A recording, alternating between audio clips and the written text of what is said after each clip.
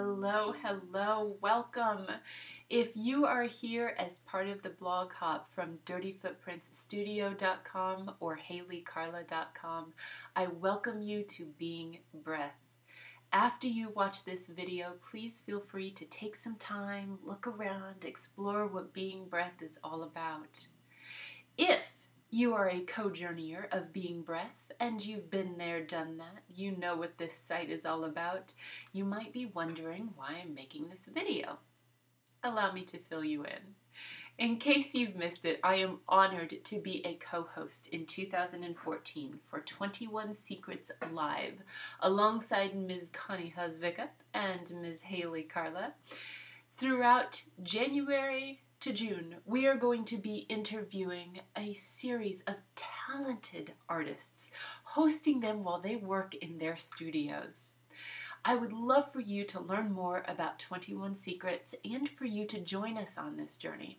Simply click on Offerings and then click on 21 Secrets Live 2014. Today's video is part of a blog hop that Connie and Haley and I are doing. We came up with 3 questions that we know most creatives struggle with. We certainly know that we've struggled with it at some point. Each of us will be answering these questions, offering our perspectives on our own sites, dirtyfootprintsstudio.com, haleycarla.com, and beingbreath.com. In addition to hearing what we have to offer, you also have a chance to win a spot in 21 Secrets Live. Each week, one of us will be giving away a spot. This week, Connie over at dirtyfootprintsstudio.com is giving away a spot. Next week, on December 13th, I will be giving away a spot. And on December 20th, Haley Carla at haleycarla.com will be giving away a spot to 21 Secrets Live. This week's question I absolutely love. The question is, when your art takes a wrong turn, what do you do?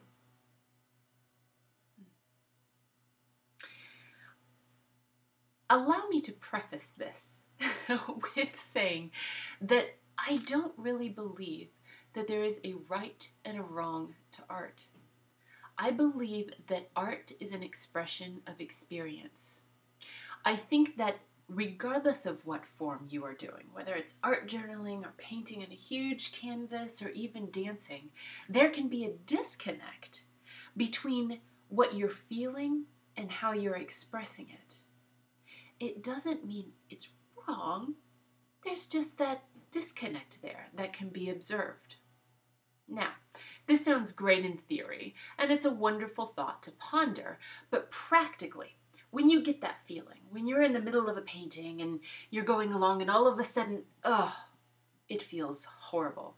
Whatever you've just been doing, it's wrong. It's messed up. You're done. No more. We've all been there. We have. So practically, what do you do? I want to offer 3 tips. Number 1, change your path. Number 2, change your perspective. Or number 3, change nothing. Number 1, changing your path. This simply means trying something different. When we are in the middle of the creative process, often thoughts take over. We go along a path of should. We think that something should be progressing some way, something should be looking some way.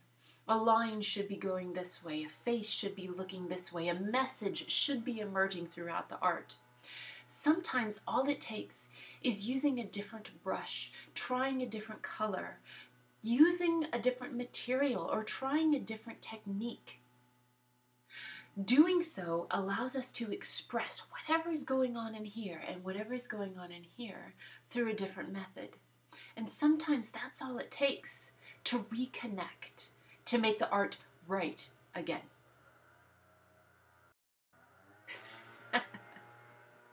And you can hear the noise in the background. I'm just going to leave this in here because this is a great opportunity to think, okay, what happens when a video goes wrong, when you're doing a video and your husband happens to be outside blowing leaves and making noise in the background? I could change my path and try something different, or I could go on to number 2. Number 2, change your perspective. Changing your perspective can either happen in here or happen here. You can change your perspective mentally by looking at your art differently. Or you can physically change your perspective. Turn the art around. Look at it a different way. Walk away from it for a little bit so that you come back with fresh eyes. I want to offer an example of this that I find quite appropriate to this. I did an art journal page many, many years ago, and at the time I felt it was very, very wrong. At the time I was working on faces, and I wanted the faces to look a certain way, and they just were not happening that way. So I put it away, totally forgot about it, until about a month ago, when I rediscovered this journal. I opened up the page, and I was flabbergasted. I loved what I had done. Allow me to show you. This is the journal page that I had done. As you can see, the faces aren't exactly realistic, and that's what I was going for at the time. But the message that I created through this journal page, I am both of these. I am all of this. That to me is profound, and I could really only see that when I stepped back, a long way back, and took a different perspective. I found such beauty in this piece that I had once hated, once thought was wrong, and now I reconnected. Now it feels right. Changing your perspective can be a powerful way of moving through your art. The third option, change nothing. This can be the hardest choice to make when we are in the middle of something and it feels so wrong. It feels so disconnected. It feels so horrible that all we want to do is just paint over it or get rid of it. But it can also be one of the most valuable practices the deeper that you get into your creative exploration. Changing nothing means sitting with those feelings that you have when you feel that something is wrong. Sitting with that gripping in your gut, or the tightness in your chest, or those thoughts that are coming through that are just saying, this is horrible, I am horrible, this whole thing is pointless. Being aware of those and not trying to change anything. Gently holding them like you might a child who's throwing a temper tantrum. And just being there with it. This practice I have found to be one of the most valuable, not only in the studio, but outside of the studio. There are many, many times when there are things that we can't change, when there are thoughts that we are having that we simply can't let go of, or somebody who is behaving in some manner that we really aren't too happy with. In those situations, simply being able to sit with what is and find an easefulness with what is going on can be such a valuable practice to our way of being. So, your 3 options: changing your path, changing your perspective, or changing nothing.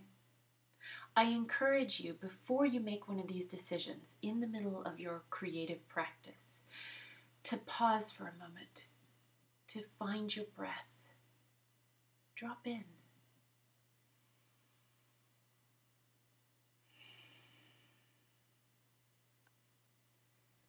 Move into that space beyond words, beyond thoughts, and allow your innate wisdom to guide you to the next step.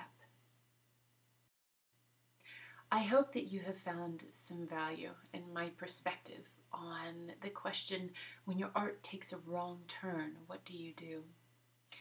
I invite you, please go check out Haley's answer over at haleycarla.com and Connie's answer over at dirtyfootprintstudio.com, and add your own wisdom.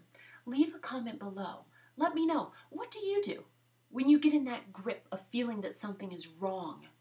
when you're in that creative process and suddenly the train derails, what do you do? Thank you so much for joining us on this blog hop. I look forward to seeing you next Friday. I hope that you have an easeful and breath-filled day.